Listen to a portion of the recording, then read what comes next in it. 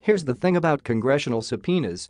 They're a highly powerful tool, but they're not a magic wand. House Democrats can't simply issue a subpoena and expect swift and automatic compliance. House Democrats have to approach the subpoena process in a judicious manner so that if and when they're challenged legally on it, they'll win that legal battle.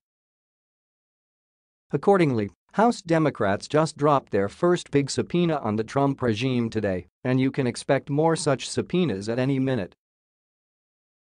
One of the keys to winning a subpoena battle in court is to convince the judge that you reasonably tried to obtain the testimony or evidence through less drastic measures before issuing the subpoena.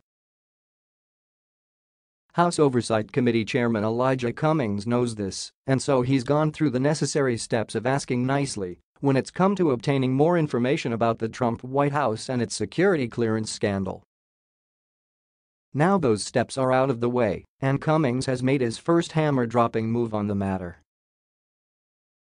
Elijah Cummings had the committee vote this afternoon to subpoena Carl Klein, who was in charge of the security clearance process and who allegedly approved several high-profile clearances at Donald Trump's instruction, even after White House security experts and the U.S. intel community had flagged those people as security risks against the United States.